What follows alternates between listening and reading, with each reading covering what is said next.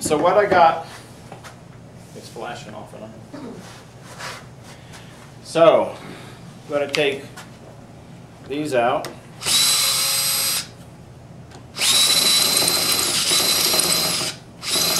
Or not. Does Festool make that an impact? Well, it makes a little difference with those things. Okay.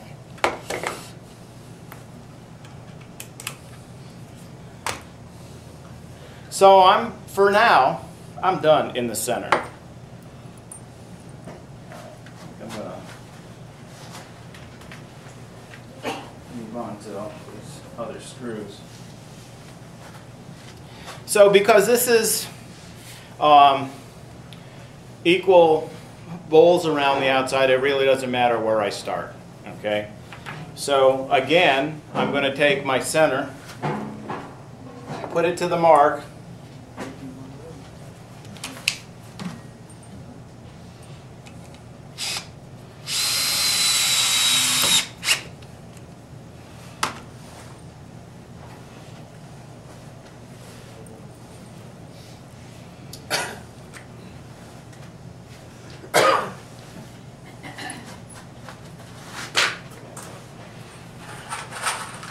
Probably have enough of these for tonight.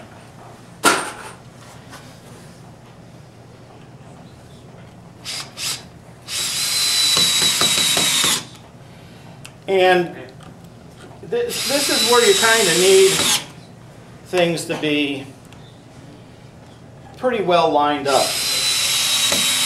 You know, you shouldn't really let it slip too much, because once you get on the inside, you want all the axes to meet in the right places and the things be equilateral and all that stuff. So you notice nothing's marked on here. Okay, it's all marked on the back side. And if you are doing something that is not symmetrical, remember you have to flip the design over. Okay, but both of the ones that I do are symmetrical. So did you turn your speed down? I'm getting ready to do it, because you're in the line of fire. You couldn't ask for a better target.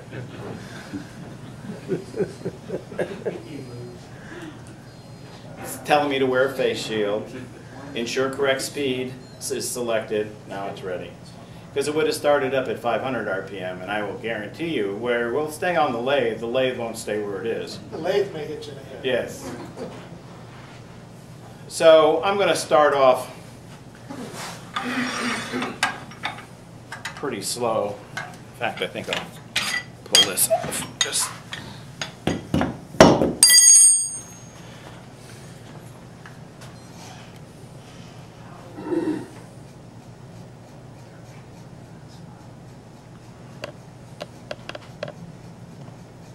zoom in a little.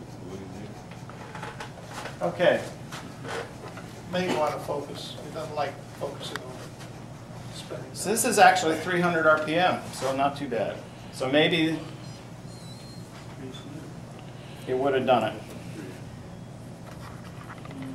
Okay, so I want to make, again, the outline of the little bowl.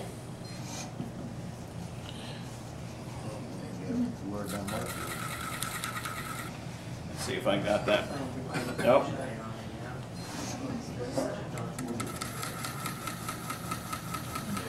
Okay. So that's where I want it, right in here. And I got a little bump in the center. That's what's causing that pencil to jump, but I know I'm hitting it right dead center, right? Can you see that? Maybe not. So, again, I take my point tool.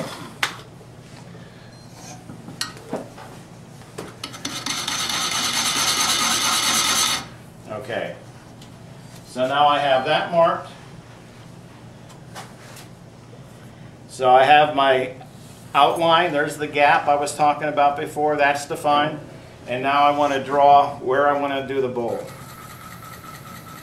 And I want to make the bowl generally about the same distance from the outline as I have for the gap. Okay, so it's about there. And now I'll just come in with a bowl gouge.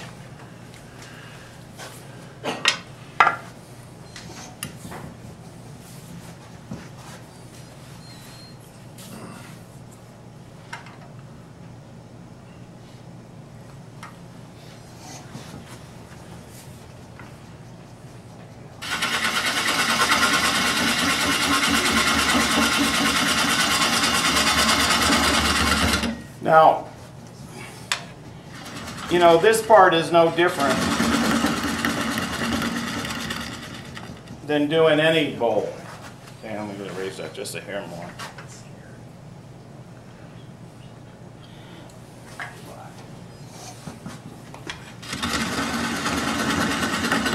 So the first two are a piece of cake. Numbers 3 and 4 and 5 are the ones that are more problematic.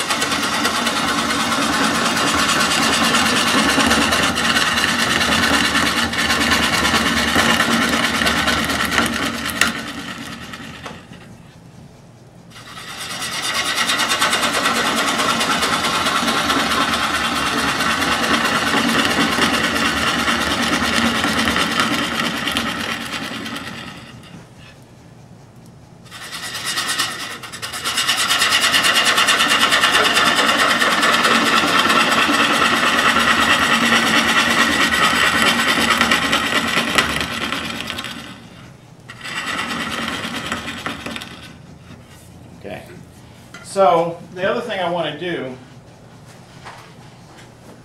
is check out how deep this is, because I want to know how deep, because I want to make all of them the same depth. All right. So in this case, this is the one I did before. It's that deep. This says I need to go another 1/4 of an inch.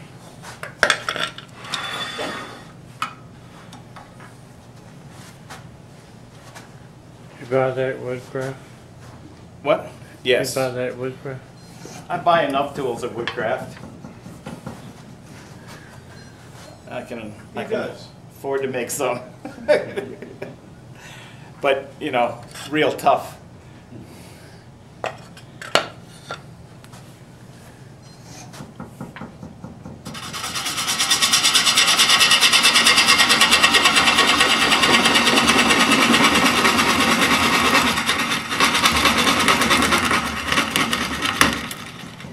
Now you notice that I'm doing this on a dry piece of wood. You can't do this on green. Obviously, it'll move too much, you know. So you have to do it on a dry blank. So I think that ought to be okay. That's good and close enough. I'm really there. I can maybe, yeah. Okay, so now I have it set. All the other ones I need to make this same depth. All right.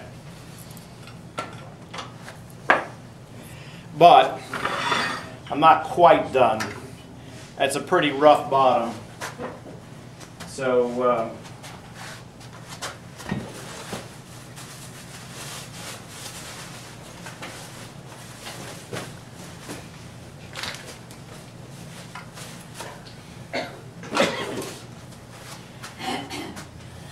I'm just going to use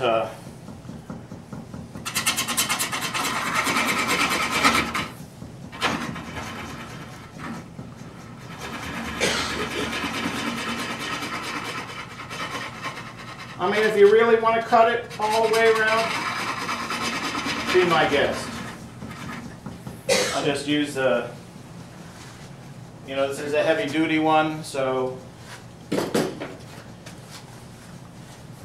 does all right, and then I just do a light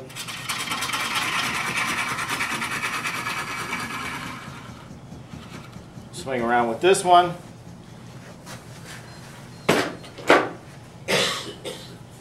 And I need to sand it.